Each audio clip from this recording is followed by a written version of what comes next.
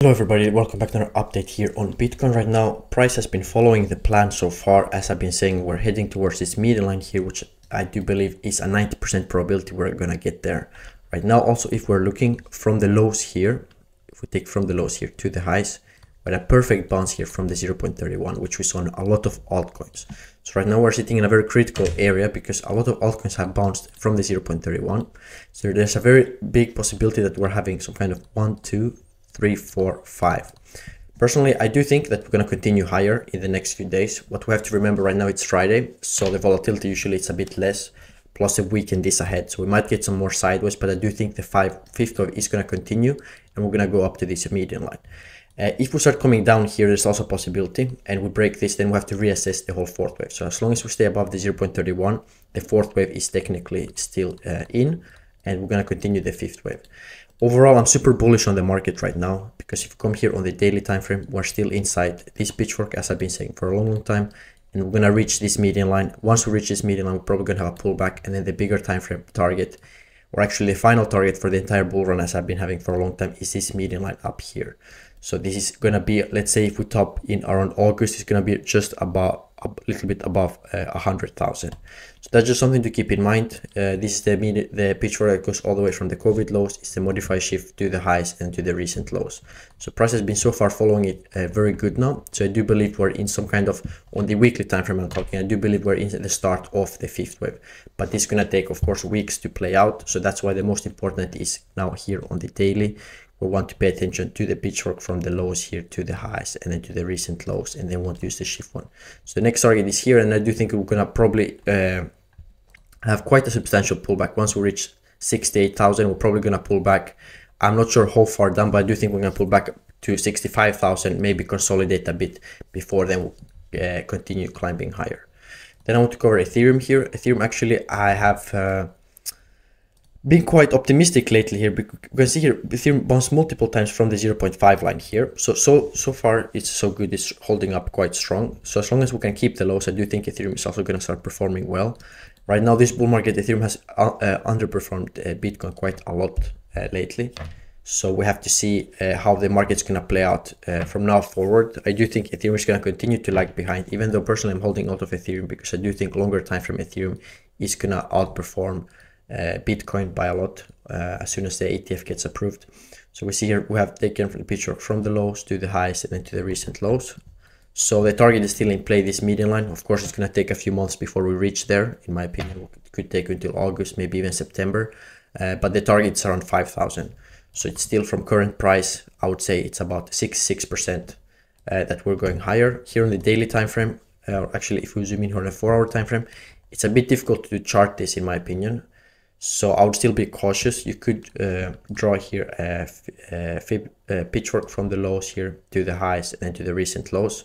You can see here we have the shift pitchfork. You can see once again how perfect these algorithms are. So if you learn how to draw these pitchforks, you can trade it very, very well.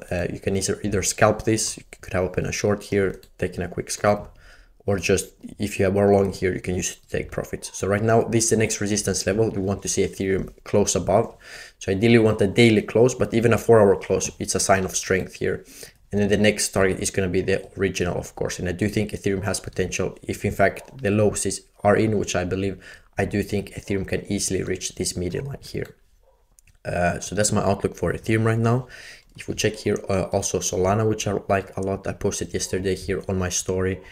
To make sure to follow my Instagram link down below. So I took from the lows here to the highs, exactly same pattern as on BTC. So we see here we had this very perfect pattern that we see basically on all markets. We have 1, 2, 3, 4. Right now we're going for the fifth wave. We had a perfect bounce from the 0.31 here. Right now we're heading towards the demand supply zone. So I do think 170 is going to be a next strong resistance for Solana. If you come here on the 4-hour, even though it's going to be resistance, I don't think it's going to hold, since we have the massive pitchfork that goes all the way from the fourth wave here, as I've been talking for a long time. For those who are on my Discord, I post their charts daily. So I do think we're going to go here to around 180. It's going to be very, very strong resistance for Solana. So actually this supply zone is not as important as the median line itself here. So the median line, in my opinion, is much more important than the supply. But the way you find the supply zones is you first find price has going sideways here, and then you see a massive dump. So this means that there are a lot of big institutions here selling because they cannot dump their orders all at once. You can see it, they've been slowly selling, and then price has not been able to keep up with the demand, so it has went down. So usually these type of zones is what are used as supply and demand zone. So in this case, I would use it as a supply zone because there's probably still a lot of sell orders sitting right here. So there's still a lot of liquidity here. So usually when price comes up to this type of patterns, it likes to pull back. But overall, the pitchforks are the most important target here. So if you're long Solana, in my opinion, we still have much higher to go. So this is going to be the next target at around 180. Then probably going to have a bigger pullback. That's when we're going to look to enter more heavy in on longs before then Solana continues his final fifth wave. So I've been saying for a long time, I don't believe the fifth wave is here. I do believe we're still in a massive fifth wave that's going to take us here to the median line at around $300-400. And that's going to be the exact top for Solana, in my opinion. So the last coin I want to cover now is Near Protocol. That's something that went long here yesterday in the VIP. So we have similar pattern here on Near. If we go on the 4 hour, we had from the lows here to the highs. If we go away from the log scale, you can see here Near had a perfect bounce from the 0.31, just as Solana did and as Bitcoin did yesterday. A lot of coins had the same pattern. Something to pay attention to right now here on the daily, we actually hit resistance once again. So I want to show you first here on the log scale. So I took from the complete start of the bull market to the third wave down to the fourth wave. So this is a pitchfork I do believe that Near is going to reach sooner or later. I do believe this median line is going to be the target. But something we have to pay attention to right now, if we go away on the log scale, this pitchfork has been respected before. So you can see here, we had a massive top here at the median line before. And right now we had yesterday and today as well. You can see here, Near is fighting to try to come above this median line. I do think we're going to break it at some point. But right now there's resistance. So the more times we test it, the weaker the resistance gets. But that's one reason why Near is pulling back more now than most other altcoins. The volume is not too big, so I think that's a bullish sign. Usually when you see big volume spikes like here, let's say, it's usually a sign of a reversal, or here you can see we had bottom, we got a massive volume spike. So that's usually either a sign of a top or a bottom.